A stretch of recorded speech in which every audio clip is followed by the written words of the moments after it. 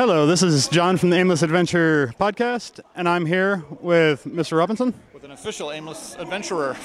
He is one of the originators of the Intellivision, and one of the programmers. And Intellivision Next is your baby? Intellivision lives. Lives, I'm sorry. The company's actually called Intellivision Productions. Okay. But Intellivision lives is our website, Intellivision Games is our website, Astro Smash is our website, so yeah. Okay. But yes, all things Intellivision, that's us now. Awesome. What do you have planned for the future of Intellivision? Well, we're moving it to other platforms. You know, we've been on to when the PlayStation 2, PlayStation 1, Xbox. As they go onto the 360 and the 4, the PlayStation 4 and everything, the cost of doing the user interface becomes so much that even that Microsoft and Sony discourages us from doing these simple little games from way back when, these little blocky. No, you're not showing up for a machine. Like, they don't like us being there. So that's why we did the Intellivision Flashback here, which is actually a little Intellivision unit. It's got 60 of the games built into it, and hand controllers look just like the original ones, and 60 games built in. That is so cool. We came out with it for Christmas of 2014. They've pretty much sold out, although some places still have them, like Bed Bath & Beyond. You can go and get one there. We're sold out, but we're going to try to get some more in. We're just not sure whether they're going to make any more of them or not. So. Okay.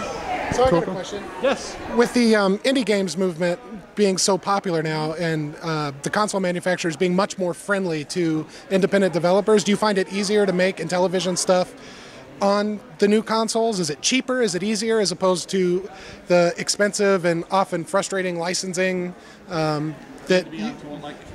The PlayStation 4, something like that? Right, yeah, exactly. Like the PlayStation 4, Xbox One, they seem to be much more friendly to indie developers. It seems easier to get your stuff there.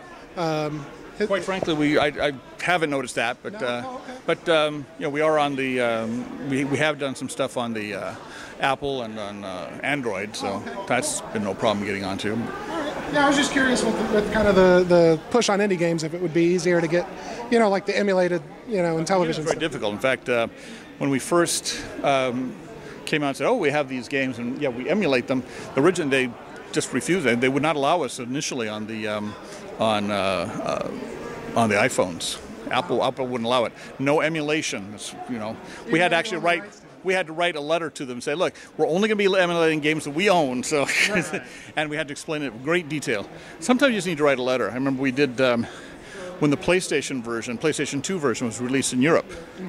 In Europe, because of just the way lawsuits have gone and everything, it's the companies in Europe have more say over just what can be on there, and on the PlayStation Sony Europe, we had no problem in the United States, so we got our stuff onto the PlayStation 2. But when we did Sony in Europe, they said, "Oh, this game B-17 Bomber, it crashes." One of my favorites, by the way.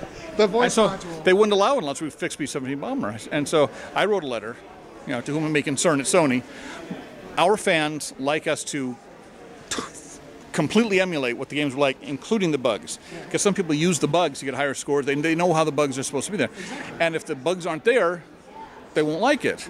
I said, and my final thing in the letter was, fixing the bugs in the classic Intellivision games would be like going to the Louvre and gluing arms on the Venus de Milo. Right. And very good analogy. Since Sony Europe is based in France, they went, "Oh, okay, we get it." Nice. They let us do it. So. That's awesome.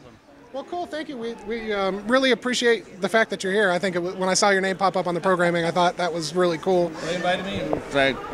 Like I said, I love to talk about the old days and television and all that. So that's awesome. Definitely. Thank you for stopping to talk to us, and we'll see you around. Sure thing. Actually, you stopped to talk to me. Touche. Thanks, sir. All right.